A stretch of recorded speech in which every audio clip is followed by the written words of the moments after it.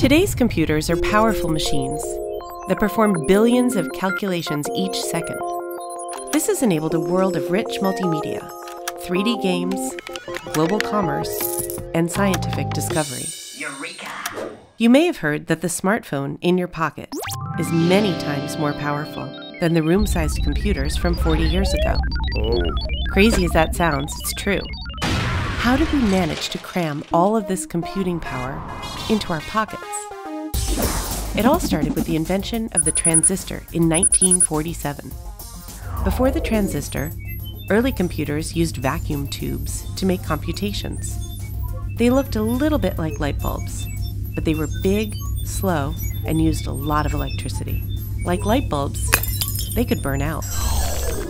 When the transistor came along, it revolutionized the electronics industry. Compared to vacuum tubes, transistors were more efficient, robust, cheaper to produce, and much, much smaller.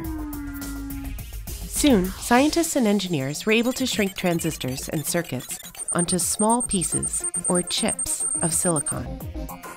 Though officially known as integrated circuits, the terms chip and microchip have remained popular. These integrated circuits allowed for small, powerful, and inexpensive computers.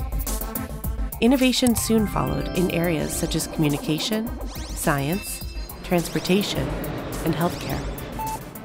Integrated circuits are found in everything, from cell phones to microwave ovens, performing countless calculations and enabling our modern world.